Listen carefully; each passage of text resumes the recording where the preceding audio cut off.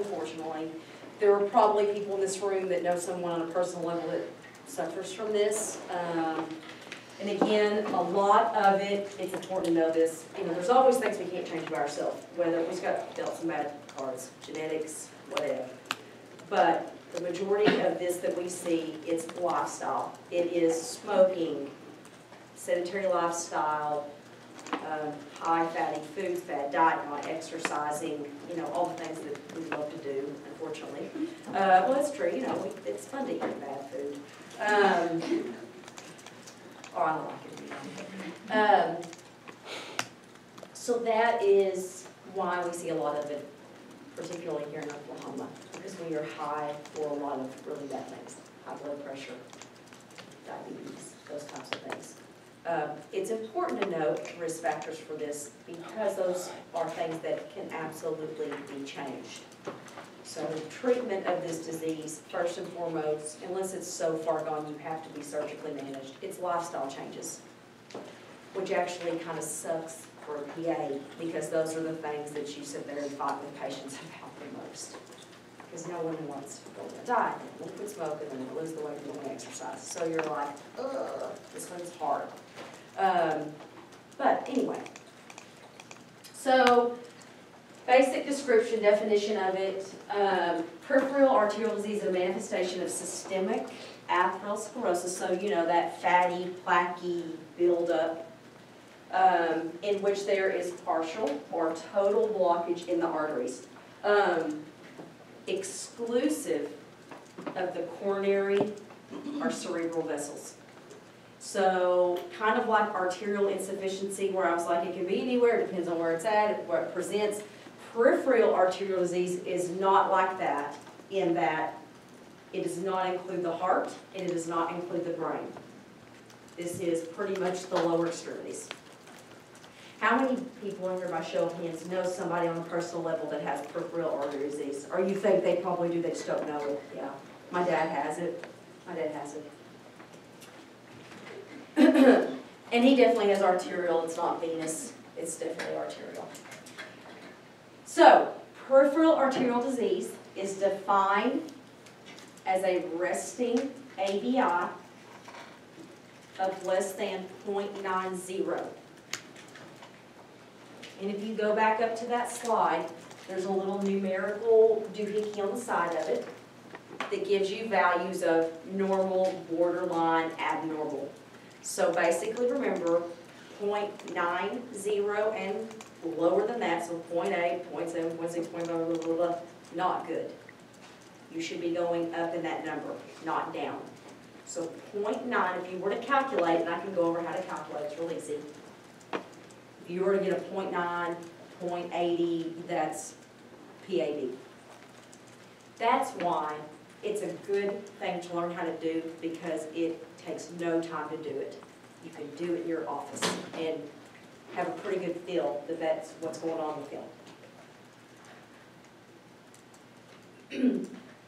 Epidemiology, this one is not as cool or pathognomonic like giant cell arteritis, because there are a lot of folks that can have atherosclerotic changes. If you took half the people, or took everybody in this room, I probably myself, already has some sort of development of atherosclerosis. It just happens. Now granted, you're not hopefully going to see a 30-year-old with severe PAD, but 40 years old, that's young. I feel like it is. It's knocking on that door. So 40 and up. Males, this is more common in males, but women can have it as well. But men it's more common in men.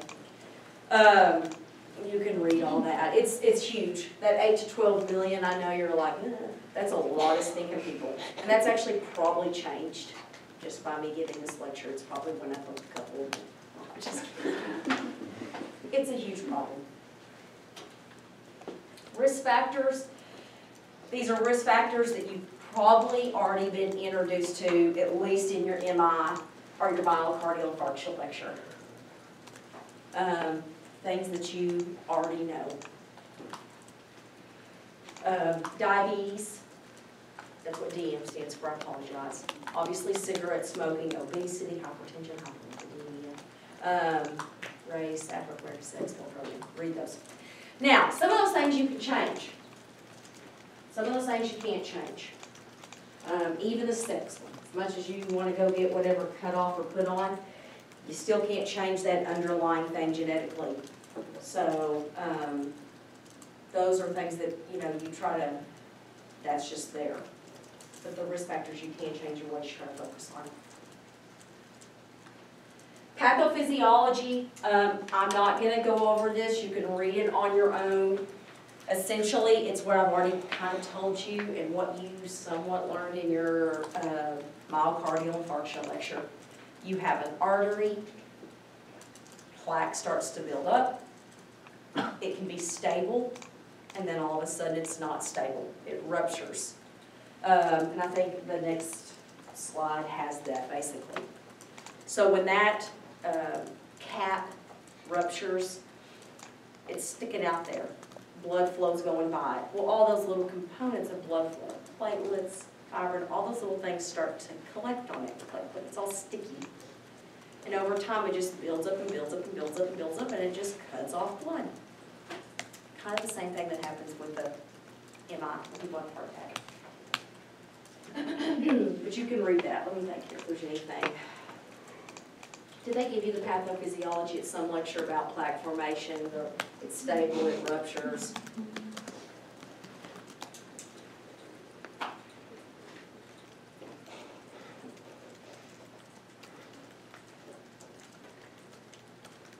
And if you know, peripheral, that's what it means, PAD. It's in the periphery. That's what we're talking about.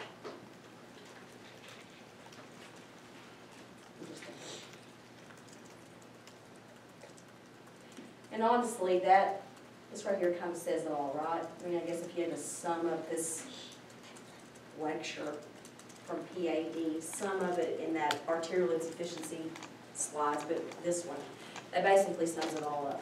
That's what is going on. You have atherosclerosis.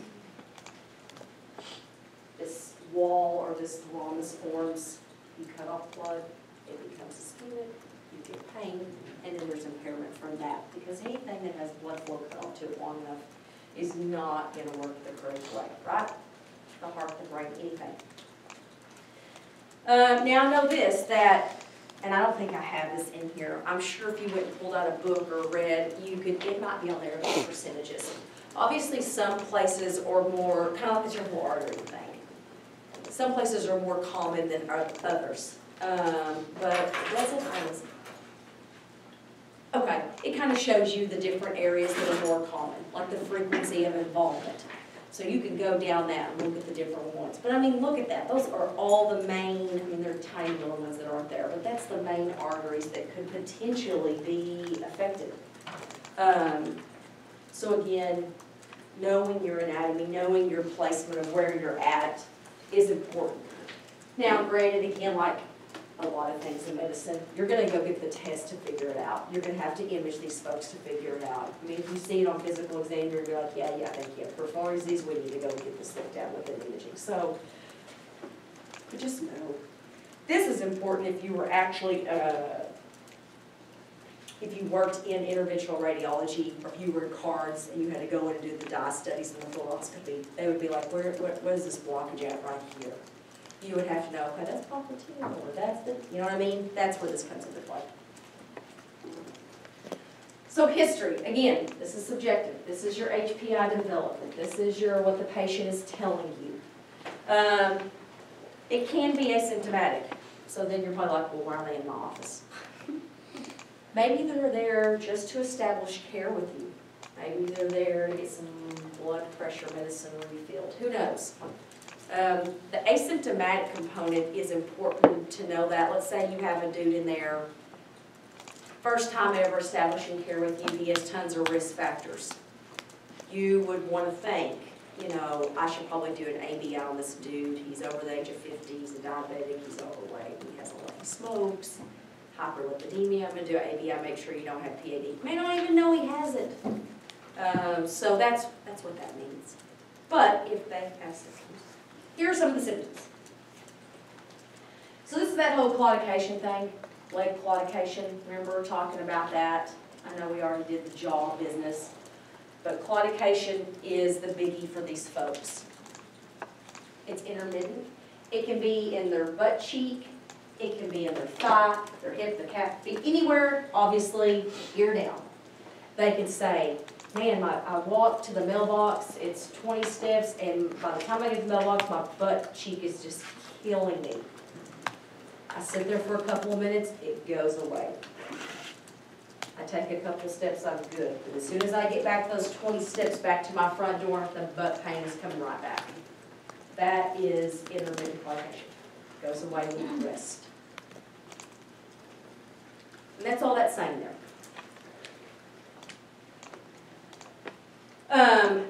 Leg pain, worse when patient raises the leg, improves when patient lowers the leg. This has somewhat to do with gravity, obviously. Because when they raise it, that blood may not be there even more, because if it's already included and they go to raise it, gravity just takes it more away. Anyway, these are just little telltale things. The third bullet point, this is really interesting. And any time I have a man that comes in with erectile dysfunction issues, I always go down this road. People will just overlook it. They'll be like, oh, here's the Viagra, let's just call it a day.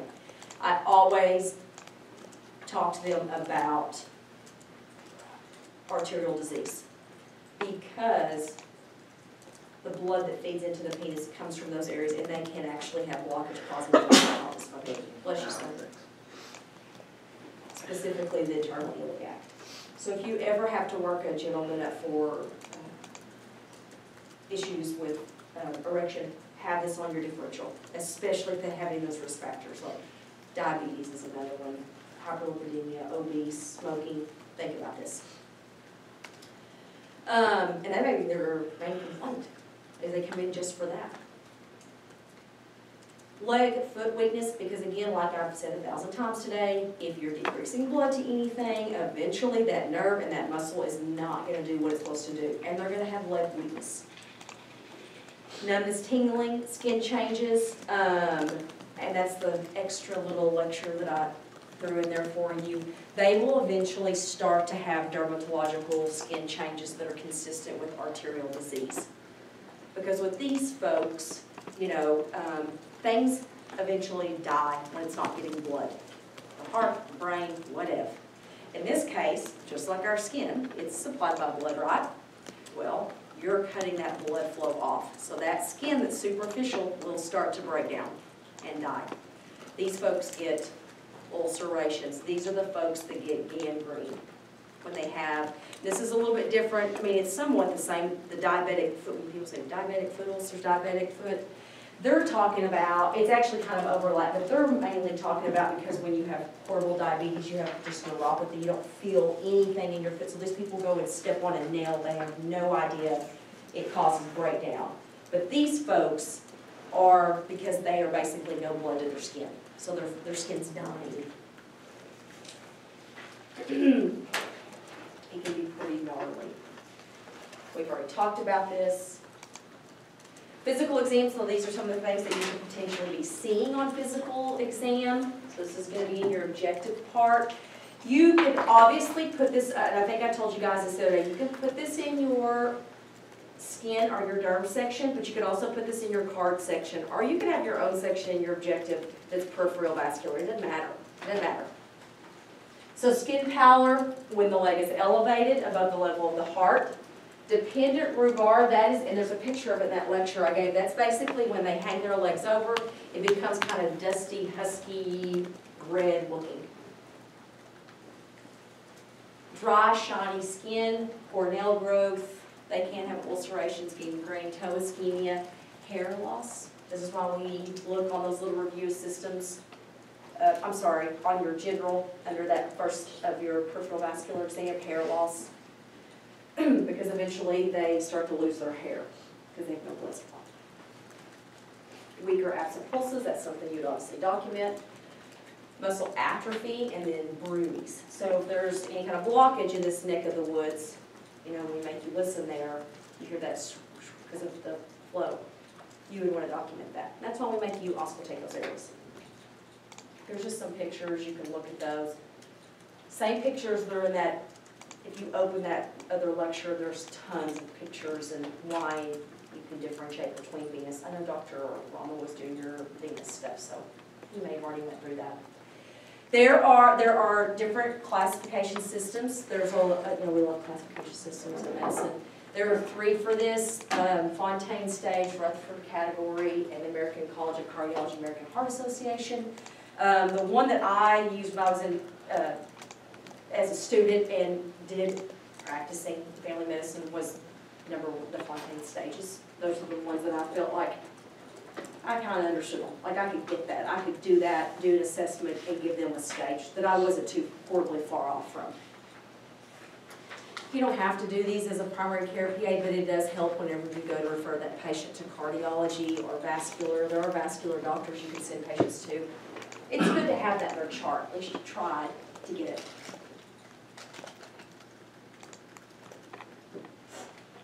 Obviously, stage 3 and 4 somewhat, you're getting more severe though. So stage 3 is I'm having pain even when I'm just sitting there chilling out. That's not good. Kind of like your stable, unstable stuff. Remember that for your angina? I think it's better with rest chest pain versus not. It's still there even when I'm chilling out. That's kind of what they're saying in 3. And then 4 is, of course, if you're seeing those changes in the derm of the skin, the ulcers, the gangrene, ischemia. Honestly, man, you could work these people up to the 9s. There's some basics that I would do. I honestly would probably, if it was a new patient, never been seen, they told me they had a history of high blood pressure, diabetes, I'd get everything. I would do a CBC, I would do a CMP, I would do a lipid panel, fasting lipid panel, and I would definitely get a hemoglobin A1C on them, for sure. I think that's a good basic startup. You can check for anemia, you can make sure the renal function's okay, just in case you put them on some type of medication that may need that play into it. Hemoglobin A1C, obviously that's risk factor diabetes, and then lipid panel, because that's a biggie, right? I mean, if they have high, through the triglycerides, cholesterol, you've got to get those under control, because that sticky fat is not going to help. That's what's causing sclerosis. There are different imagings that you can use for this. Duplex, this is the color flow that I had told you guys about earlier. Basically, they take them in, they can put it on there, see blood flow back and forth. As where the contrast angiography, that's where they actually go in and do fluoroscopy, and they sit there and watch it. And I got a picture here. That's where they shoot it in, and they actually can look real time where the actual blockage may be. There's arrows there where you can actually see a little kink. You can get right up to your screen and see it. A cardiologist that I rotated with when I was a student, this is what he did. I would sit there with him and they'd shoot the dye, then he'd go in and put a stent in. And I know you can't see, it's not, sometimes it's gone. Like there'll be a blockage and there will be absolutely no artery. Like it's just complete occlusion. So this again is where your anatomy, so if you're on cards and someone tries to pimp you, you better know like, oh yeah, that's a popliteal, or that's, you gotta know that. But that is doing the contrast when they shoot it in and watch. ABI, you can look at it, it's in that slide. You do need to read about that and figure out how to do it. It's extremely easy. You're essentially going to be taking 6 blood pressure measurements, right and left. So you do dut, dorsalis pedis, posterior tibial, dorsalis pedis, posterior tibial, 4, 5, 6, for systolic upper arm. And you do calculations and it spits out a number. It's extremely easy to do. And again, it's in that slide. You're going to need to go to your DeGalwins to look at a little bit more. That's a quick one you can do. Non-expensive, no radiation, takes 2 seconds. The only thing, I didn't say this earlier, that you need to be able to do that one is you need a little handheld Doppler ultrasound. Because when you go to put the cuff on the ankle, you stick you record systolic the first time, you're looking at the blood pressure cuff if the dial is going down. But the actual ultrasound, when you first hear that first bump come back like on the ultrasound, that's how you do it.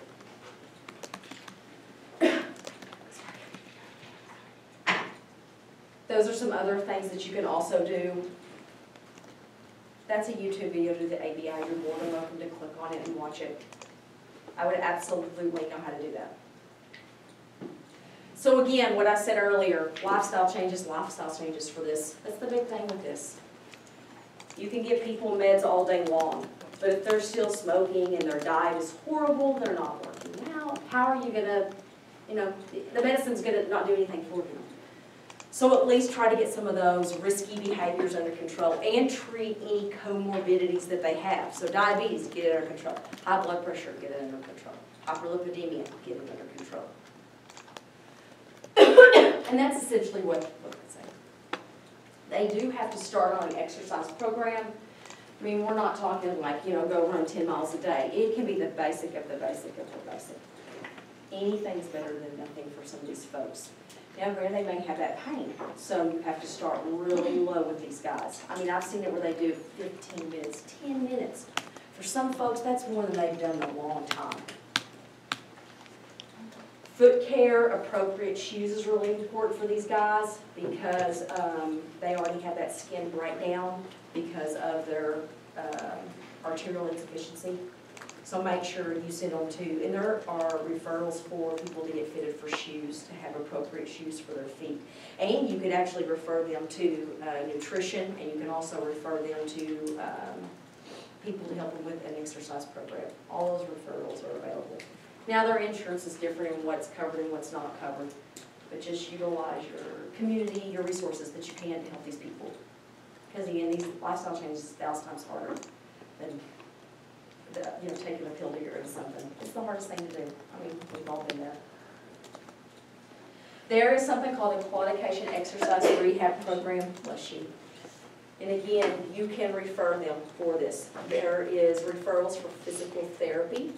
It's just a physical therapy referral. They will actually do this and help them with this. So that would be your referral avenue, is physical therapy. There are pharmacotherapeutic treatments that you can do. Again, I know you've already been introduced to a lot of these. Antiplatelet therapy, clopidogrel. That's the big one that I know built in family medicine. There are other ones. That's the one that I use the most or knew about. But there are other ones that you can do. And then, of course, you want to start on something to lower their lipids. Those are some other ones you can read about. If it's bad enough, if they have so much blockage, whether it's on that stage 3 or that stage 4, the one thing that I showed you earlier, you're going to have to go in and surgically manage them.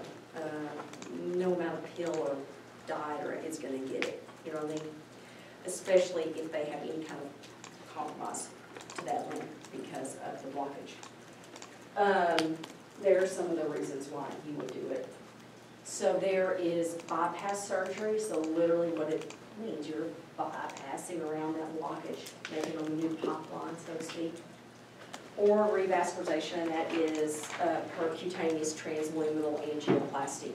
This is the gentleman that I watched, the interventional cardiologist. He did stent placements. That's what he did. He would actually go in and right there, shoot them full of the dye, see the blockage, and he would bring out this thing. Has anybody ever seen that done? It is unbelievable. They would just run this long wire in. I know, I'm like, and at the end of the wire is this teensy tiny little wire basket. And they just go to find wherever that, by that picture, wherever that blockage is at, they just go stick it up in there. They stick it and it just pops it open. They shoot dye again, you go around to the back because it's high amounts of radiation. I remember the cardiologist was like, because you have to wear lead. You have to put like a lead around your throat, lead around your chest, because he's like, your ovaries are going to fly. So try to, yeah. I mean, it's, so as a student, I was like, God dang, I haven't had any kids, man. I gotta get back there. And so, but then I'm serious, you'll have to wear the lead. And then they shoot the dye, and they see it go through. It magically goes through the lead. So, I mean, it's more complicated. That's essentially what they're doing. It's really cool. You can YouTube the videos. It's neat. There are different types of bypass. You can look at that. Depends on where you're actually trying to bypass. Essentially, it's just a graft. They go in and they put a new one in. Kind of like, you know, heart bypass. Yeah, cabbage when they do it in the heart. Same thing. Same concept. There are complications to it, just like anything you put into the body. Massive bleeding, I would think so. Angioplasty, again, you can just read it. It's, again, percutaneous. It's where they go in and stick it in and open it up. There's the little basket. That's the little wire thing I was telling you, and that the guy would run up in there, and they just pop it open. It's really cool.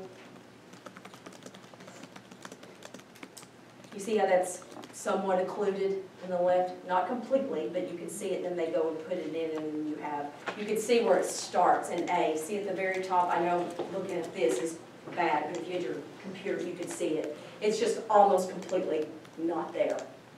And then in B, you have full restoration. So that's pretty amazing. It takes no time to do it. Complications. Do they ever put more than one stent in the same artery? You mean at the same time or like over a course? Like if they put one in at, like in that example, how you have kind of decreased, it's obvious where it's occluded at the top, but there's decreased blood flow lower based on the after picture. So like if they put it up at the top and it wasn't normal below, would they go further? Well, they'll go to wherever it's occluded still, because if it branches, the main pipeline should hopefully be open. If they did, it wouldn't if it's not good. But if it occludes somewhere else, they'll go into that, wherever that contributory is, and they'll put it there. So, yeah. Okay. These are just referrals I always like to write out for students, because again, you don't know this stuff. You can refer people to everything known to man. Vascular, there's actually vascular referrals. Just send them to a vascular doctor. If you don't want to deal with cards, send them to vascular. Not that cards is bad. I love it. Screening, you can read that. This is just saying that whole asymptomatic. You had a dude that came in your office first time, didn't know him, got to get some history from him, found out he had some risk factors. What they're basically saying is, they're 50 and older, you want to just go ahead and do an ABI on no matter what. Just do it. Then you can document that. If they were normal, awesome, but if they were low, then you'd be like, hey man, you didn't even know this, but I just did some little test on you, and it's kind of indicative for atherosclerotic changes in your lower extremities, and you have a low number, so that's something we need to look up. Or if you get it and it's cool, good number, at least you have a baseline, so then you can monitor that ABI. But that's essentially what that they're saying there. Certain high-risk groups. I would not write a test question over this, but you need to understand that.